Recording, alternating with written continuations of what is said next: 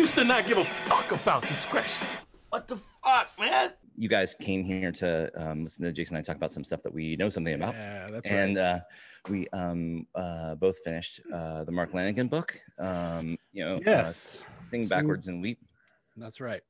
And I think based on this like text that we've exchanged, we have some differing opinions, which I love. Not I'm sure we'll find it's the core the same, but I want to say that to anyone who hasn't read this book, please read it. The audiobook is great. It's Mark Lanegan reading it, and he's got like a great voice, and the dialogue is really well done in his voice too. I thought that was cool. Yeah.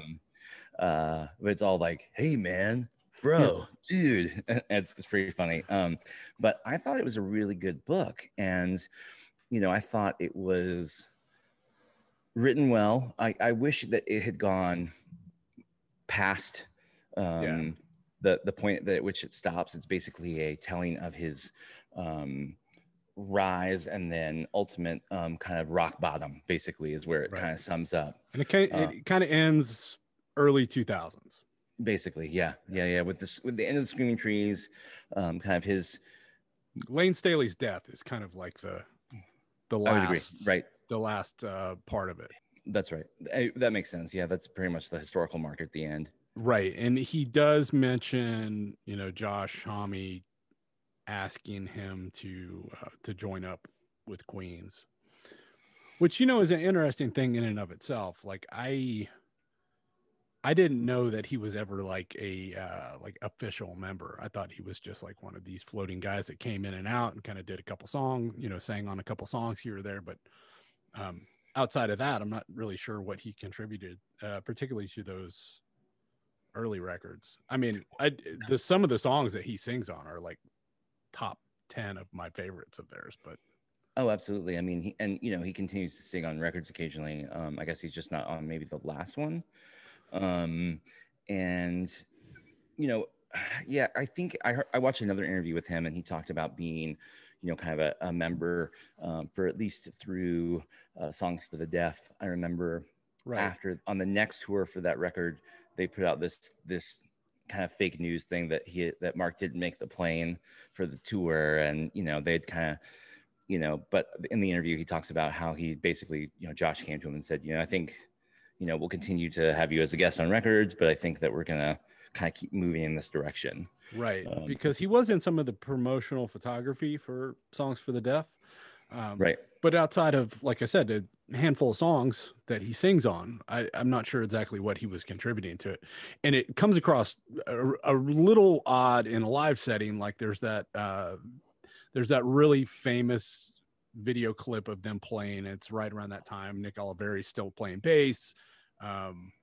Dave Grohl's on drums. Troy Van Leeuwen doesn't look like a vampire. It's like, I think it's the Reading Festival in the UK. Sure. And so he comes out and he does one song, he sings one song, and then you don't see him the rest of the time. Right. So he was basically singing like 3 or 4 songs in the set. They were doing all the songs for the deaf, and then I think he's on one, like Into the Fade, and 2 songs on Radar. So that basically is how it was working. And in the interview, he talks about how great of a gig it was that he would come out and do 3 or 4 songs. Yeah. And he was basically a touring member of the band, and he was clean. And so it was a nice low stress, position to be in, with, great musicians and a great group of people. Not a lot of obligation for somebody who's going through recovery and probably doesn't need to be loaded with obligations. Yeah, absolutely. Even though through most of the book, his obligation was, scoring and getting high. So it's really. What is, like, after reading the book, what is kind of your takeaway? Like, what's your 30,000 foot view of him as a person? Not necessarily as an artist, but like, he kind of reveals a lot of his personality in this. Yeah, I mean, he's kind of an asshole, right? Like, I mean, he's like, I mean, if you're a friend of his, like you're Kurt Cobain or Lane Staley or, something like that, you're in like Flynn, like you're good as gold, but like if you're somebody that's like has this passing, or Joshua Homme, who's like becomes his friend, but I don't know, not a drug friend. Yeah. I don't know. He's not nice to a whole lot of people. And maybe that's just what he carries with him is like kind of the bitterness. So that's what you hear, you know what I mean? And so I don't know. It's what it surprises me that like you like him as much as you do, because in my experience, you have a like long-standing feud with redheads with a chip on their shoulder. Right. Yeah. Oh, that's funny. That's funny. Yeah, no doubt. Yeah, that's funny. Maybe it's because I'm not exposed to him, dealing with him. Like I'm not having to like, be occupy the same space or talk to him in a way that, we don't have to go to eat together or something like that, and I just have to read these You things. don't run into him at the bar and like have to feign, right, or friendly conversation or whatever. Right, totally. Yeah, no, it's strange because I did enjoy the book, and I think I enjoyed it for like it's kind of a Mr. Toad's Wild Ride, and I think that part of it's really cool. In some ways, he's guilty of doing the same things that Burroughs does with drugs, and like glorifies them, even though he's in recovery. Yeah. I mean, it's not like he shies away from like telling you the dirty bits and like really showing you the shitty parts of it, Right. But he never really talked about having to like pull through it or no, he didn't. I mean, he essentially paints himself in not a great light. I mean, he was not ultimately responsible for like pulling himself up by his bootstraps or anything. It's like right, just consequential circumstance or whatever. He ended up like not burning every bridge. Right? Yeah. There's like one left. Well, it's weird too, because like at the end of the book, and I don't think this is ruining anything, but spoiler alert for you guys, we're going to start talking about things that occur later in the book. I was really surprised that Courtney Love becomes a hero of this portrayal. She is not very rarely painted that way, right? And then, right. But someone who is to a lot of sobering musicians, Duff McKagan is like once again shows up as like an angel in this whole story, as someone who really helps him. And he's well known. This is not the first story I've heard like this, and then Duff becomes a center point of it. Right, and Duff is also a Seattle guy, so there's that connection there as well. Sure, but even with when Duff was in Velvet Revolver. Thank you, Velvet Revolver. Yeah. Scott Weiland, he was really interested in Scott Weiland being in the band because he could tell he was still, struggling with drug addiction, and was really keen on getting him into some of the programs he had been a part of, and was hoping that his proximity to him would be helpful, and ultimately, wasn't, but yeah. And I really enjoyed the book too. There's parts of it that are tough to get through. I think the initial chapter or two where he's like making up lies about his childhood is kind of a drag, and like wait, hold on. I want to go back to this part. Like, see, you said this in the text message. You were like, that he's like making things up, and it's a memoir. It's like, and it's someone remembering their life. You're gonna make things up or misremember them, as it were. But like, I don't know. Like here I want to call you out a little bit. Like you're saying that he lies about things that you have no prior knowledge of. You just think that they're so outlandish that they can't be true. There is a lot of things in this that set my bullshit detector off like fucking hard, and that's one of them. Like the stuff about his childhood, whatever, you can make up whatever you want, you can remember it however you want, and I understand that this is a memoir and people embellish these stories. The whole intention is to sell books and to add like salacious bits in there, which he promises at the front end of the book and then never delivers on. It's like, he talks about himself like he's some kind of like sexual freak and like all this shit. And like the stories he tells are not only pretty vanilla for like somebody who was in a major touring rock band and a drug addict, but like they're just kind of run of the mill. I got some pussy stories, and I was expecting more. So, okay, so that's part of it. Like I said, the memoir thing, I understand. This is all intended to sell a book. Right. What really fucking bugged me more than anything else is like the level of self-aggrandizing that was going on. Like him painting himself as more of a fixture of that movement in music than I think he really was. I mean, Screaming Trees were not a great band. They were a middling at best band. Well, luckily he doesn't ever say anything better than that. You know, he doesn't ever make them out. But it's never his fault. He spends the whole first 3 chapters just fucking dragging Lee Connor, Gary Connor, who is like, he's not even talked to the guy in 20 years, you know? Right.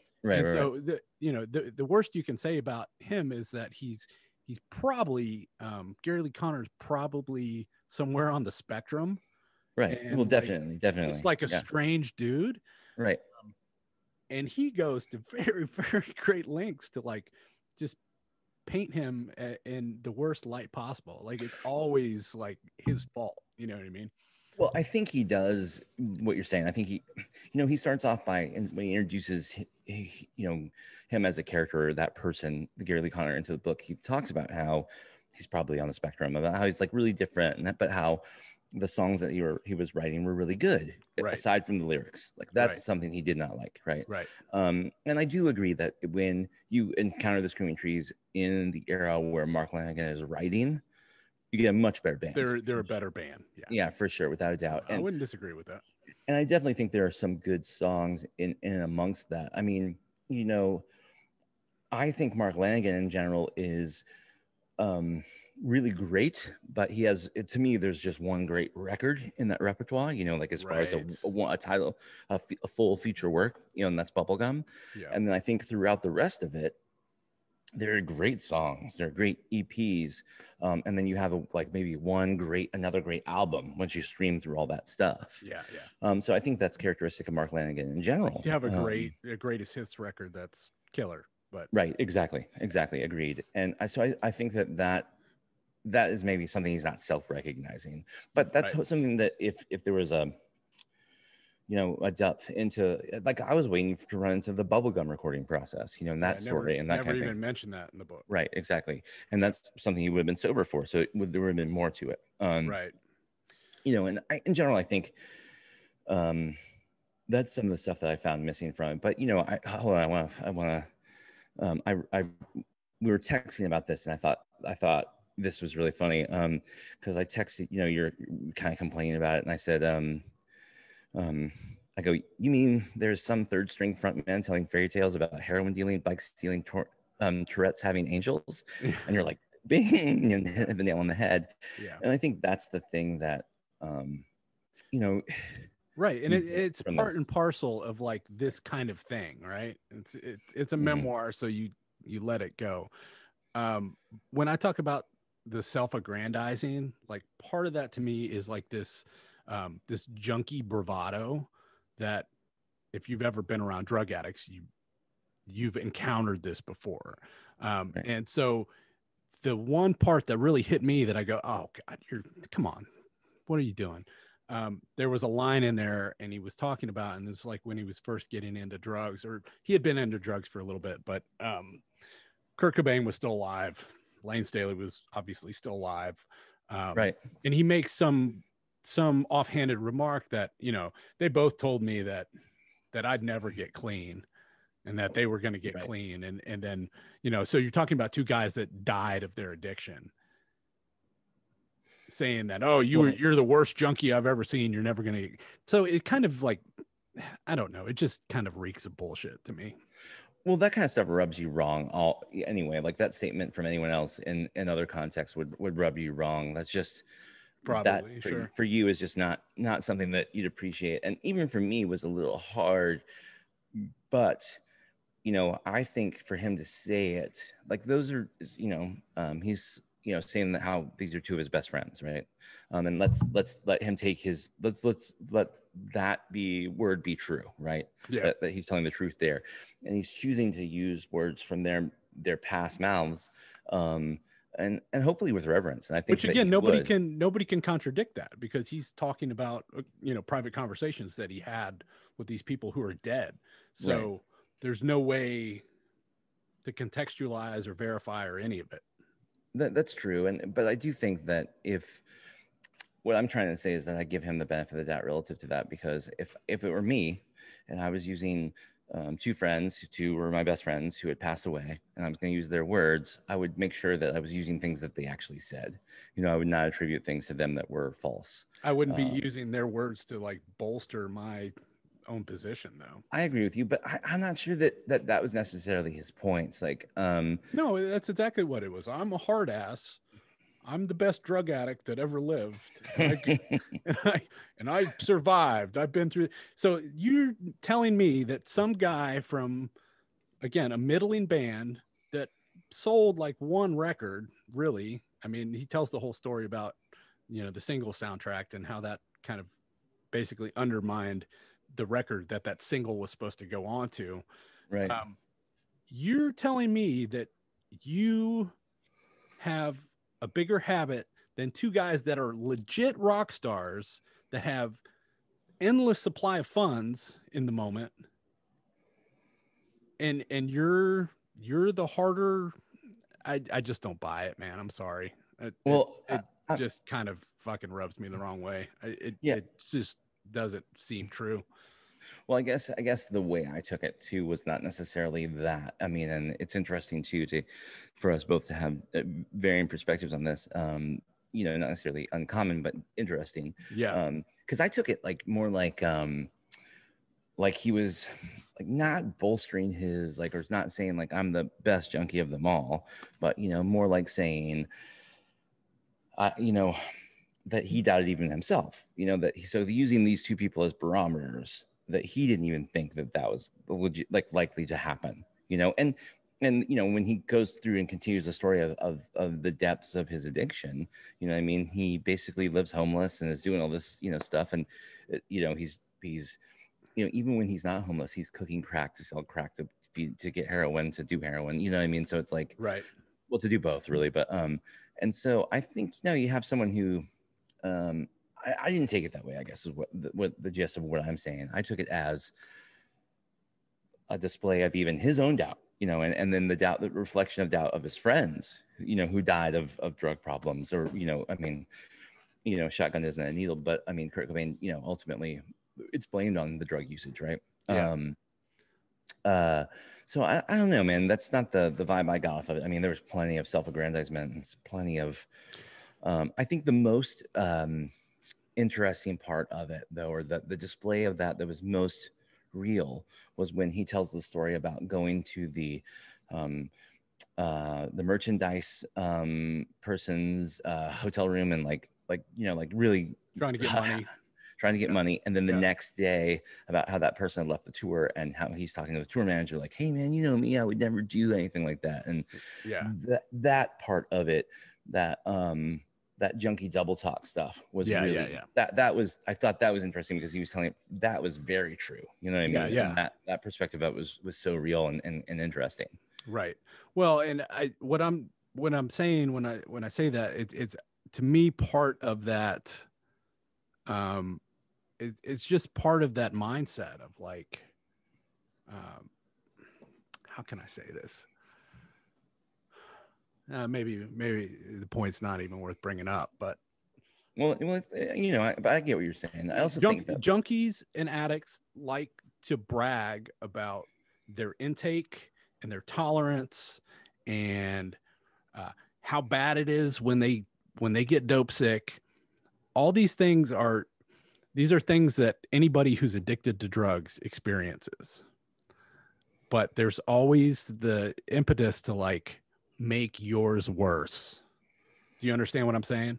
But that's true of the human condition, no matter what. Agreed. your experience is always the heightened one, is always the one that's like the most, or the one that's who suffered the most, or gosh, yeah, but let me tell you how much worse mine was. And so I think that's Yeah, true in it's a lot of general. one-upmanship, right? Right. Absolutely. And let's do it right now. No, but I mean, that's the thing.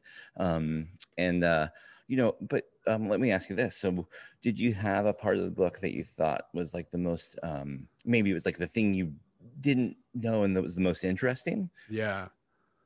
Well, I think we mentioned it before, but I when they were talking about he talks a lot about Lane, and kind of Lane was not only was he, very hopelessly addicted to heroin, but he was also like smoking a lot of crack, and kind of he was doing so many drugs that like he was kind of losing grip with reality. And there's a moment in the book where he talks about that. During that time frame, though, was essentially when they were recording Mad Seasons Above with Mike McCready, and I think isn't Barrett, doesn't he play drums on that record? Yeah, exactly. The guy who was the Screaming Trees drummer at the end there. Yeah, absolutely. So I didn't know about that, and I thought it was interesting that because he was around and he kind of helped in the writing process. I don't even remember, like, I've not listened to that record in 20 years, so I couldn't tell you whether he actually sings on it or not. He sings on 2 songs, if I'm not mistaken, right? So, okay. It may be 3, but definitely 2. So as the story goes, as he tells it, they gave him full credit for that album. He was getting royalties as a full member for that record. Right. Which he claims he was hiding those checks from his accountant and just like cashing them outright and using that to kind of fuel his drug addiction. So when he finally did get clean, you got to settle up with the IRS at some point. And they're like, hey, how about this, I don't know, $50,000 or whatever. Right. That's what he says. It's 50 grand. Yeah. Yeah. So I didn't know about that. I thought that was interesting. I love the story about, so this is where I get to be a total hypocrite because as much as he annoys me, I love it. There's certain people I love it when he shits on, Yeah. So like when he tells this story about Al Jurgensen and what a rotten, awful guy Al Jurgensen is, I'm like cheering in my car. You know what I mean? Yeah. So there's a lot of moments like that I really enjoyed, and I ultimately, thought the book was really good. But it's interesting because we've talked about this a little bit on in the book he talks about Joshua Homme and Brody Dale meeting. Yes. And he's really kind of and Brody Dale is there as the she's like the girlfriend of Tim Armstrong from Rancid, right? Who I don't know, like never really liked, and like always kind of had this like stink eye on, this like, dude, they're the worst. Yeah. Anybody that doesn't think Rancid is as bad as Blink 182 is fooling themselves. Like Hot Topic Punk from the. I don't know about that bad, but no, it is. They were never. It's like Rancid is Blink 182 with street punk clothes on. They got costumes on. That's all straight it edge. Is. Yeah. I'm sorry. Anyway, continue. Anyway, so Brody Dale is there as Tim Armstrong's girlfriend, and because Rancid is like this straight edge and recovering scene, all those guys were supposed to be clean now, right? Yeah, and so they're all like, he tells a story about which isn't very punk, by the way, where they're walking around him so that they don't have to walk, like be on the sidewalk next to him or whatever. They went out of their way to kind of like give him a wide berth and make it clear that they were distancing themselves from him because he was because they recognized him as being a drug addict, right? And he's like, well, fuck you, like I don't like you either. And I felt the same way. I'm like, yeah, I would love it if they wanted to stay away from me. That would be perfect. But like and that he encouraged Josh to like chase down this woman just to kind of increase the spite. Right. I thought that was great. Right. Yeah, the Oasis story is really good too. Like, again, it's like when the person who's getting the comeuppance is like somebody that you already don't like, it's easier to cheer for him. You know what I mean? Oh, for sure. And the other things you can see, just because of, what we know about, The Gallagher's, yeah. it's completely believable. Yeah. Like when he's telling that story, that every bit of that rings very true. You know what I mean? Absolutely. And Everybody knows that Liam Gallagher was a fucking piece of shit and was I also like love just an arrogant little twat. Yeah. And that they're on tour with them when that band falls apart. I love. Yeah. But no, he also goes out of his way to like make it clear that he's like, Noel is a really great songwriter, and right, he's brother. really the brains of that band, but his brother's a real piece of shit, and yeah. Good riddance. He doesn't. There's toes he doesn't step on. Makes it clear to like stay off of those gold shoes. Yeah. And Josh is one of them too. That he doesn't. He's careful with, and he's he tells a story, and I think you get the sense that he's telling the story about meeting Brody Dale in a way to kind of honor his friendship with Josh and their marriage at the time. And when he wrote the book, the two of them were married and happy and everything was great. Right. And now that the relationship's a little rocky, in whatever condition it's in, and who knows, there's rumors that they're getting divorced, but it's a different story. It like definitely like hits a little different. Yeah, but they've been together for a long time and they have children together and stuff. So they have a life together, Yeah. Regardless of where it goes. Yeah, I think their oldest is like 16 or 17 or something like that. So okay. they've been a number of years together. And when you're parents of a child, you may get divorced, but you're gonna see each other for the rest of your life, So it is what it is. Right. So I have to agree with you in the fact that I felt like the arc of the book itself was a little bit of a letdown. Like the way it ended, I did want to hear more like redemptive stuff, because really, if you like piece it out, right, got all the early stuff about like his childhood, you're like, okay, well, you claimed he was an alcoholic as a teenager, like starting very early as a teenager. Right. And his home life sounds pretty fucking rotten. You know what I mean? Yeah. Relationship with his mom, which, he continues to bring up throughout the course of the book. So you have that section of it. Then you have like the rock star section of it, right? Where it's basically the rise of Screaming Trees and the other bands in that scene. Right. Yeah. The grunge. And that coincides with his beginning to delve into drugs and then, addiction. And he tells some harrowing junkie stories. Most of them just about being dope sick, which is, I think if you go down to the local methadone clinic, you could probably get 50 stories that are more salacious than any of the ones that he told.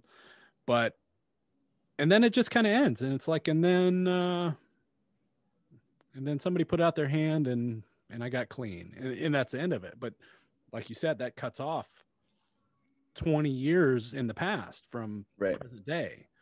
So, and I think that maybe, if anything, I'm sitting here thinking about it, I'm like, if anything, there's probably an editor waiting to see how this book does, to see if there's a part two, like a second half of this thing that needs to be written. Well, I mean, but does anybody besides us really want to hear about that stuff, like the positive stuff that's related to music, and not like the stories about chasing dope and getting fiberglass blisters on your ass for sex on a sailboat? I mean, oh my God. I don't know. I think so. I mean, I think that's like this. I think, well, to me, that's the valuable story, right? That's the thing that I'm really curious about. And, maybe you're right. Maybe that's the stuff that got cut. Maybe the editor was like, okay, here's the book, as we see it. Right. And this is the story that relates, and right now in America, I think that's probably true, that addiction, and the stories, kind of swaddling it are something that everyone has had some experience with, whether it's loved one themselves or they've seen it on the news and thusly they want to live vicariously but not actually do it, kind of thing. So I think that there's all of that. Maybe that's what that's what they thought would sell the book, though it's not how it was marketed. So that's one of the things that I thought was interesting. There's a really big disconnect between the book, the way it was marketed, and it does not come off as a very redemptive tale. I mean, no, but yes, he gets clean eventually, but that's like, big fucking deal. Talk about what you do after you got clean and how your life was better or how your art was better or whatever, that's what I wanted to hear about. One of the stories he tells, and it just occurred to me, I want to bring it up while we're talking about it. He tells a story about them performing on one of the late night shows. Jay Leno, yeah. And so he explains like the way that works, and that from like a behind the scenes perspective is really interesting because you realize, they're not playing live in front of an audience. They're doing 3, 4, 5 takes of a single song, and then they cut it together, and that's the way it goes out on air. So that was interesting. But he tells the story to preface it, and he's saying that it was a terrible performance. They 2 years after this album has been out, they still want them to perform I Nearly Lost You, right? Which he was okay with because he knew he could hit the notes in that. Right, because he was sick and he So he tells this story about nodding out in his hotel room and like sleeping with his head down. Well, back, right? So like hanging lower than his body. Right. Yeah, like off the edge of the bed, right? Off the edge of the bed. And that caused some kind of Godzilla acid reflux that nobody else in the world has ever had. It created, a giant problem for him. And ultimately he has to sing this song off their new record that he's a little concerned in his condition. He won't be able to perform properly. Right. I went back and watched a YouTube clip of that performance. Okay. It wasn't just me. Okay. So did I. Okay, go ahead. Yeah. And it was good. Oh, you thought it was actually a good performance. Yeah. Yeah, I felt like he was talking down the performance somehow. I don't know. Oh, he definitely was. I mean, he says he gets called to the couch and that I forget who it is, but like an older actor whom he recognized and liked said, that was a pretty good wasn't try. So bad. Yeah, exactly. Yeah. Young fella. I didn't think the performance was bad, but I did think the sound was bad. Like I thought the overall the quality of what was being put out or recorded and had gone to air wasn't that great. Right. But his performance didn't strike me as particularly wasn't off key or wasn't, you know what I mean? Right. No, I agree. I didn't think it was and awful. He really didn't look any worse for the wear in that clip either. Well, what's interesting is I started going back and looking at pictures and clips and stuff of that era. And it tells you something. There's not a lot of Screaming Tree stuff out there, so that says something, right? But also that he I don't know, he doesn't ever look too terrible. You know what I mean? Like he doesn't look like what we expect from somebody that is as strung out as he paints himself being in the book. Yeah, or just like how bad he's doing it, and I guess maybe he's young.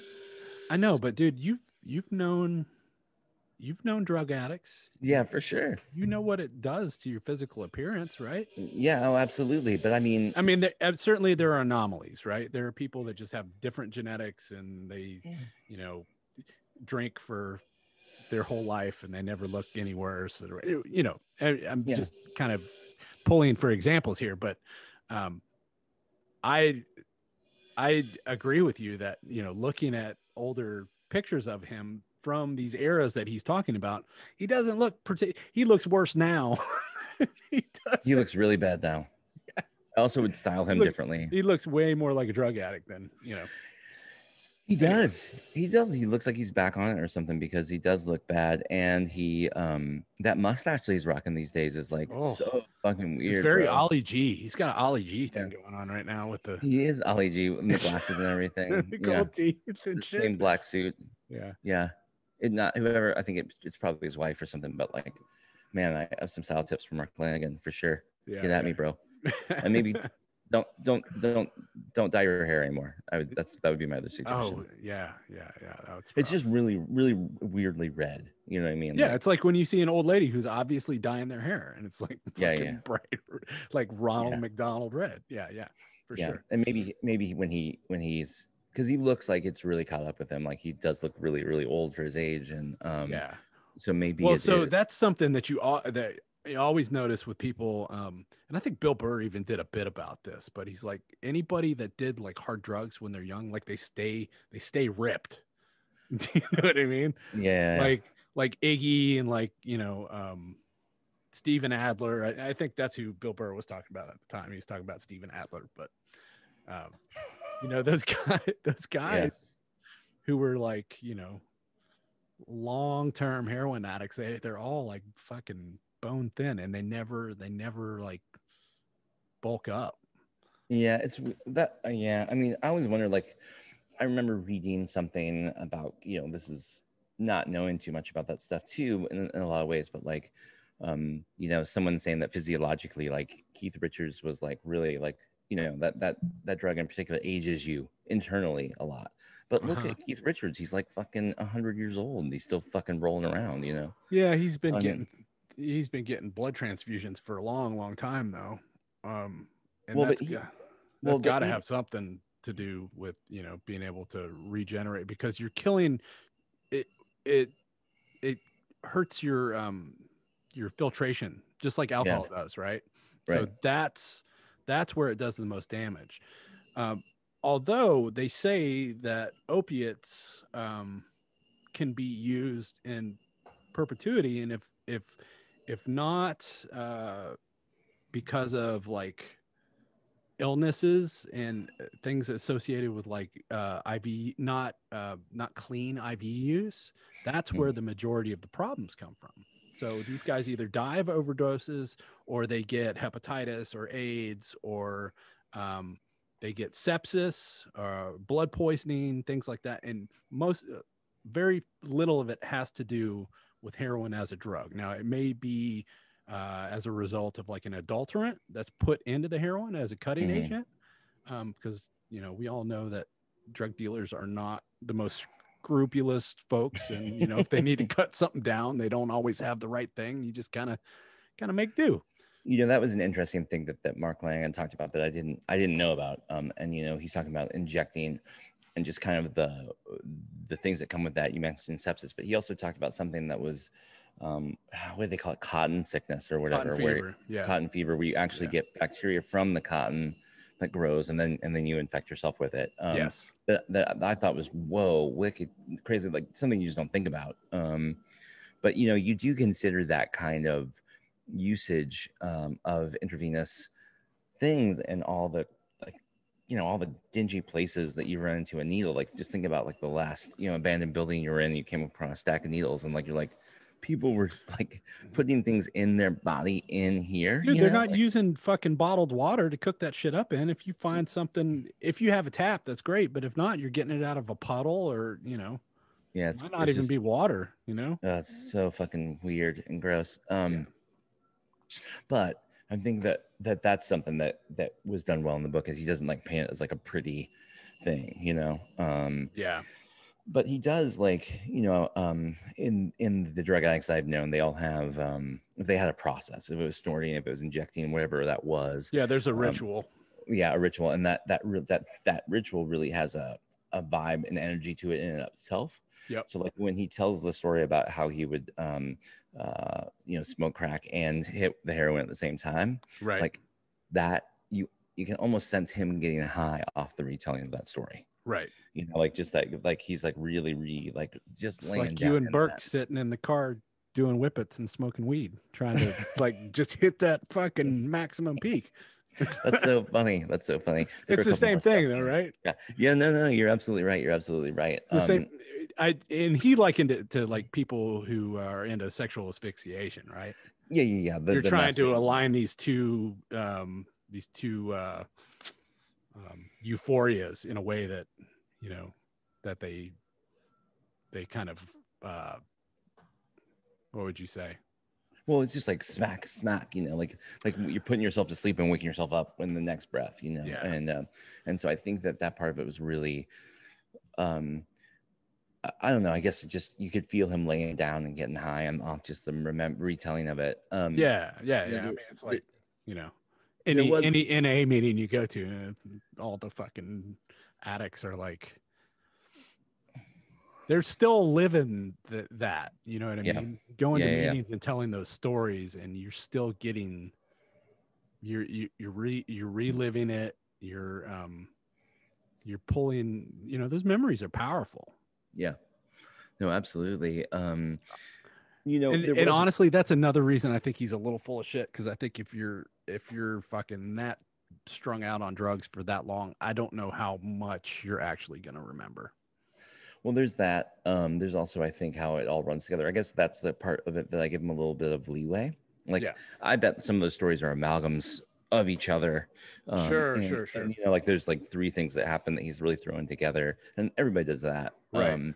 Like the story he tells about his being in Europe, being in trying to score, right? And being thwarted at every, like, I don't think all those things happened to him. He might have gotten robbed. He might have gotten sold bunk dope, but like this situation where everything lines up and it's like just the worst possible scenario. Does that happen in real life where the stars align against you occasionally? Sure. But that one seemed a little suspicious to me. Well, okay, so I think we should maybe wrap up the Mark Lanegan thing without you know, now no one needs to read the book. But I will say there was one thing in particular that I thought, that's not a spoiler, that I thought was really fucking weird, and it caused me to kind of go down this other rabbit hole, and that's where he ends up hanging out with Anthony Kiedis' dad. Blackie, and he's like, this guy looks familiar and I can't fucking figure out why. And then he goes in the bathroom and there's pictures of Anthony Kiedis all over the bathroom. Oh yeah, I forgot about that. He fucking disses him pretty hard too. Yeah, well, you know, not when you start looking at what people have to say about his dad that knew him. Yeah, he's not a good guy. No, not a good guy. I mean, anybody who does heroin with their 13 or 14-year-old is kind of a douchebag in my opinion anyway, right? Agreed.